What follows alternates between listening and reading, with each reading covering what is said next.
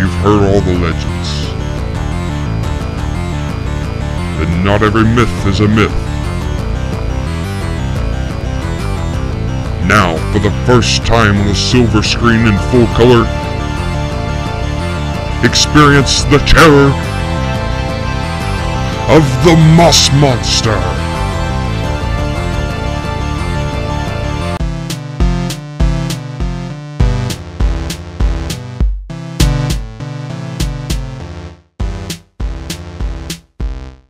What's going on, folks? Sorry about that, but I'm glad y'all are back.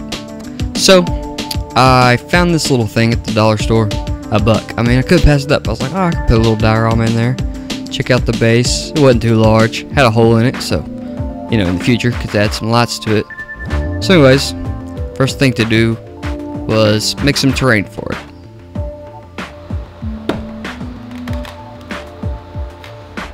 Figured this was the best way to get the circumference. Use my hot wire cutter to cut the circle out. Didn't go all the way, so had to get crafty. Ended up using one of my small X-Acto utility knives.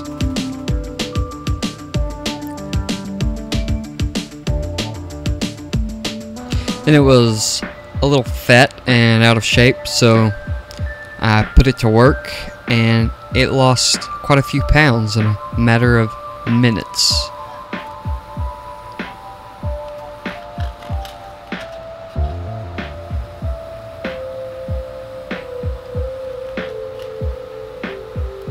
There is something satisfying about that little hot wire going straight through the foam. And what's crazy is when you plug it up, it gets hot almost instantly. It's pretty intense. And it was kind of too fat, so I cut it in half. I didn't want half the space in the diorama to be taken up by just the terrain itself. Plus, cutting in half gives me another piece in case I want to do another one later on, which I probably will. I mean, for $1, I can't pass those little containers up. They're pretty awesome.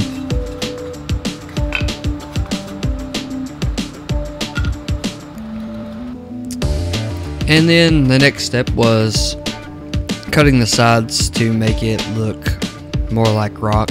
I wanted to have a real defining boundary, kind of like it just been chunked out of the ground and slapped on here. It was either that or painting it black. Painting the outside of it black, and I didn't really feel like doing that. That seemed kind of cheap. So what I do is I cut like odd lines in it, going horizontally, and then come through and chip it out vertically, and that will normally make it look like eroded stone. Also, don't do what I do with my hot wire cutter and grab the plastic off there if you have one. You will burn yourself. I do it all the time, but yeah. Anyways, this was going to be like a little puddle. So there was no real way to get this out, but I figured if I just melted it down, pulled out the chunks bit by bit, and smoothed it out with the calluses on my rock hands, that it would come out looking somewhat like a puddle. And it did. It kind of looked like a muddy puddle that had been stepped in and traveled through.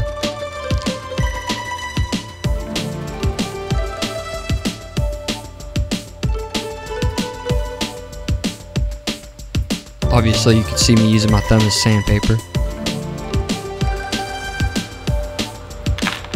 Rocks. Yes, these rocks came from outside.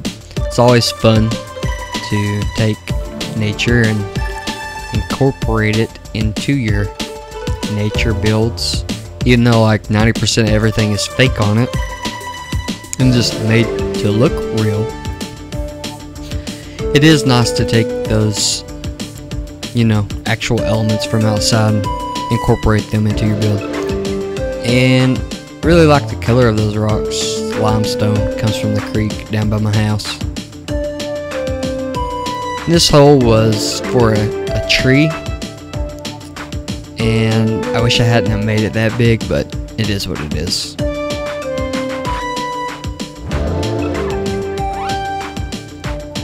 there's the tree that ended up not working out.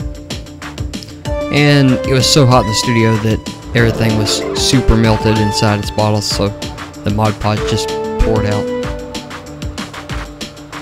A little bit of water, kind of thin it down. Probably too thin. I never measure anything out correctly. But if that happens to you, just put a coat on, let it dry, put a coat on, let it dry, till you get the consistency that you want on your piece. Obviously you can see that was very light, and I had to go over it a few times.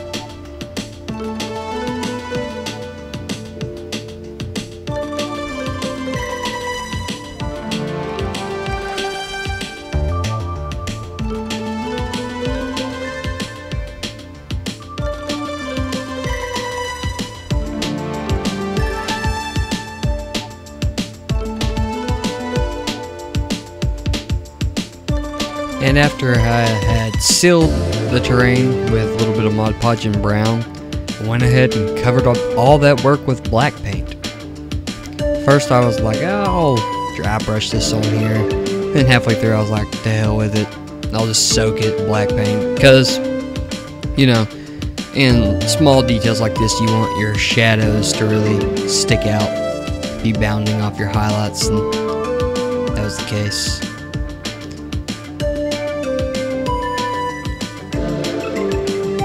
Then the next part's just incorporating many shades of the same color of brown until it starts to look like mud and dirt. And I'll be honest with you, I don't know what I'm doing. I just do it, and like you'll put a coat on and be like, oh, that ain't dark enough, or oh, that's not light enough, and you'll go back through with like 1,000 different shades, but that's okay, because you know, pick up a handful of dirt out in the forest and it's not all going to look the same. And it was time to dry brush on some gray onto the rocks and then go back through and highlight that.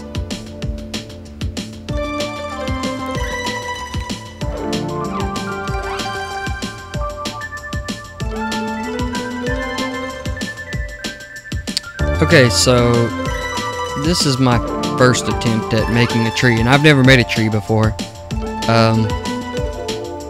And I was trying to figure out how I was going to do it. So, best solution I came up with was to glue them onto a stick like this with sticky tacky, and then try to brush them out. Obviously, it didn't work; they kept coming off. Tried hot gluing it back on. The hot glue wouldn't hold it. I couldn't get the wire brush to shred the twine like I wanted it to, so I ended up scratching that idea. It was a horrible idea, but yeah,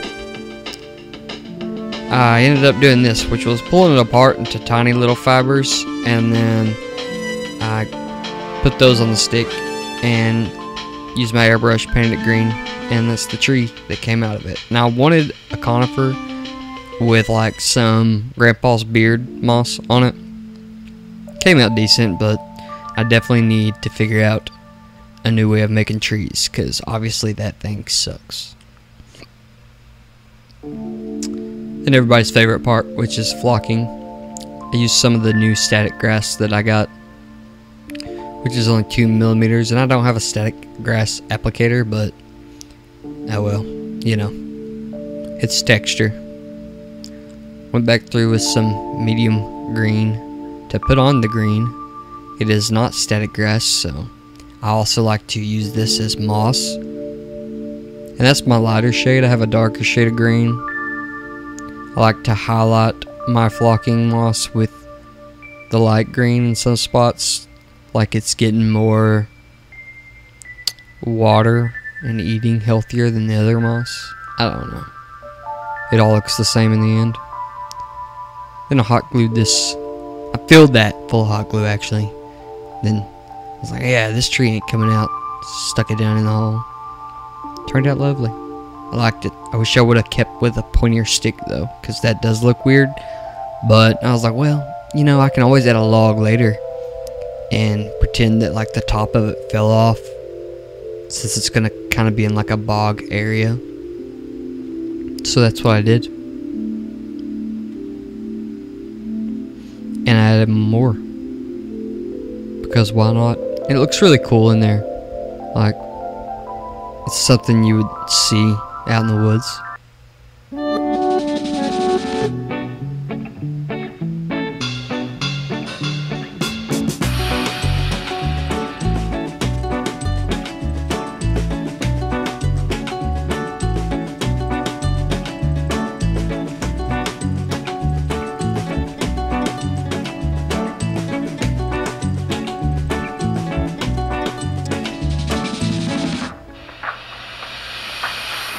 Now the next step was my first attempt at making a clay model since I was probably 12 years old.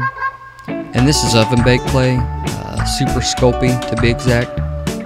Say that 5 times fast, I dare you. Anyways, made this little guy. The first little guy I did kind of looked inappropriate, so I ended up breaking him in half and chucking him in the garbage. After I baked him, I think I baked him at 275 for like 16-17 minutes. I was like, well, what am I going to do with this guy? And I wanted him to look like shrubs, like just part of the vegetation. Really wanted to keep him in. And I know you've already seen the end product look a little bit, but when I'm building something, I never know exactly what I'm building. Anyways, his foot broke off right there after I got him out of the oven because he fell over. And so I just trimmed his other leg off, and he looked a little stubby, but honestly it came out like more perfect than what I intended the first time. So I based him in black and then started to bring him to life with a bunch of glue and a bunch of twine, and just I wanted to fill in, like, you know, like spots that the big pieces of twine wouldn't get with the shaggy twine. And then he came out with some really cool dreads, and I was like, oh, that's cool, I should do another one, just leave it with the dreads. But it wasn't exactly what I wanted for this one, so keep giving him more hair.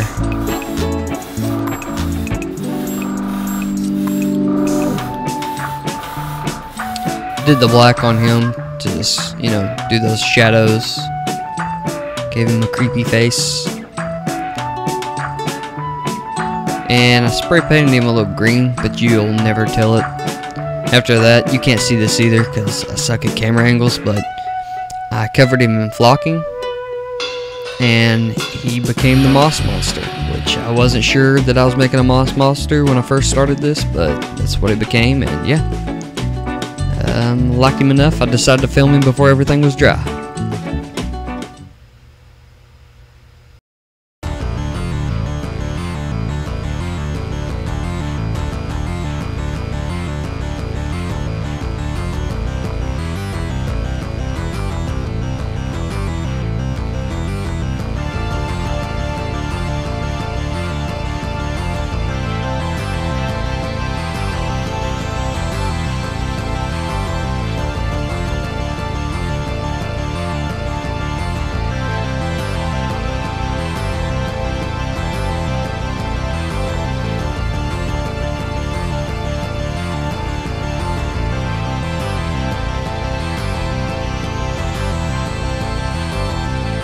As always, I appreciate y'all watching. Be sure to hit the subscribe button if you like my content, and the bell, that way when I actually do upload something you can see it. If you want to buy some of my dioramas, they'll be on my Etsy store. I'll put a link in the description. It's a good way to support me, to keep buying materials, to keep making these things, and I do appreciate it. Anyways, thank you again, and we'll see y'all on the other end of the trail.